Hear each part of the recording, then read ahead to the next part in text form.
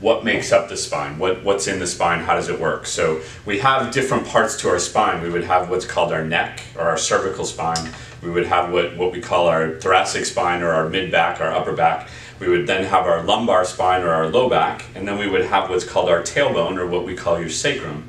So those C-curves all need to be in alignment with each other so that they create this pole that's straight up and down. But if something changes the curve in your spine, let's say an injury, you were carrying bags of mulch or you were bending over to pick up something off the floor or tie your shoes or whatever it might be, if something causes an injury to your spine that changes the curve of your spine, then it's changed the alignment of how the vertebrae sit on each other. In response to that, muscles are going to get very tight. So what will typically happen when you injure your spine or when you're having a neck or a back issue or a spine problem, those muscles in that area will start to get tight. Now, they can get tight and they can stay that way for a period of time. It can come and go. It can come on, be there for 24 hours and go away and not come back for a couple of months. But generally it will start to present itself as an ache, a soreness, a pain, a stiffness, a tightness in a particular area. And it's usually localized to one spot.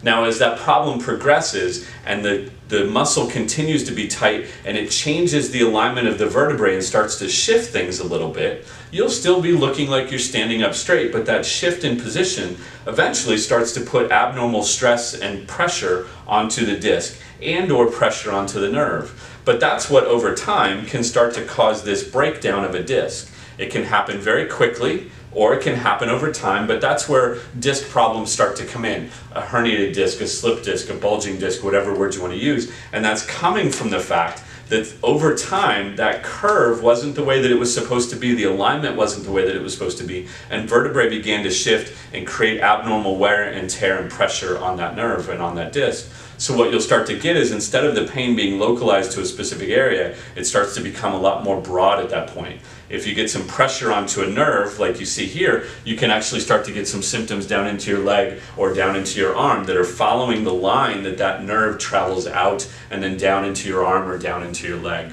If it gets really bad, you can start to have some organ problems, some organ failure as well. You need to work with an expert manual physical therapist, and there's a difference between a physical therapist and a manual physical therapist. A manual physical therapist is going to, number one, bring that spine back into alignment the way that it should be. Number two, it's going to get that manual physical therapist is going to be able to get that curve back in the spine. Both of those steps are very integral in making sure that those muscles that have gotten so tightened, so guarded, again, whether it's for a couple of days, a couple of weeks, a couple of months, a couple of years, that those muscles that have gotten so tight and so guarded go back into their normal state, go back to being able to hold the curve the way that it should, keep the vertebrae aligned the way that they should, so that whatever was beginning or had happened to that disc gets a chance to heal, so that whatever was happening to the nerve gets a chance to heal. Number one, you'll notice that your symptoms start to go down, but more importantly, it's that realignment and readjustment of the curve that allows things to fully heal and get your problem taken care of once and for all. So if you're having any problems in your spine, whether it's a neck problem, again, the curve was lost, something shifts, now you've got to change in the position, you've got abnormal stress and pressure. You could just be having very localized symptoms. You could be having very broad, very widespread symptoms. You could be at this point now getting some pressure onto that nerve and some symptoms down your arm. The manual physical therapist is going to be able to make sure that we bring that spine back into alignment, get the curve back into that spine, get the pressure off of that nerve so that everything gets a chance to heal, and now make sure that that problem is taken care of. So if you're having any problems, whether it's problems with mobility, problems with doing things during the day like bending over to tie your shoes, to reach up into a cabinet, to turn your head, etc. And again, it can be simple things like stiffness, ache, pain, or soreness, or it could be much more complicated problems like sharp pain, burning, numbness, tingling, etc. Any of those are because some portion of your spine is not in its proper curve, its proper alignment, and the muscles that are alongside of it aren't doing what they're supposed to do. And that's where the expert physical therapists at Loudon Sports Therapy Center come in.